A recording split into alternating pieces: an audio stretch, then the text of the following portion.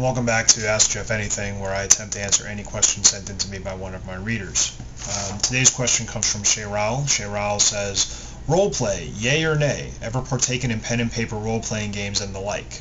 Thanks for your question, Shayral, as always. Yes, in fact, when I was a kid, I did spend a little bit of time playing Dungeons and Dragons. Although that's actually makes it sound a little more grandiose than it was, because you see, the instructions books for Dungeons and Dragons were freaking huge, and so, my friends and I had no patience to actually read them all. So what we played was actually sort of a vague approximation of what the game was supposed to be, based on a quick skim and some daydreaming that we imagined the game was supposed to be.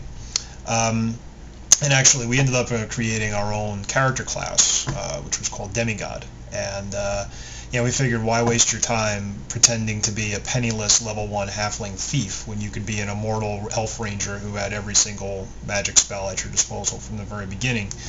What's interesting is that this period of my life coincided with a strange media obsession with role-playing games, where they insinuated very strongly to all of our parents that not only were we going to go insane and get lost inside these fantasy worlds, but that games like Dungeons and Dragons were satanic-based and were luring us, into Satan's grasp. And my father, who was usually a pretty level-headed guy, actually forbade me to play Dungeons and Dragons for a while, based on these weird rumors that were going around.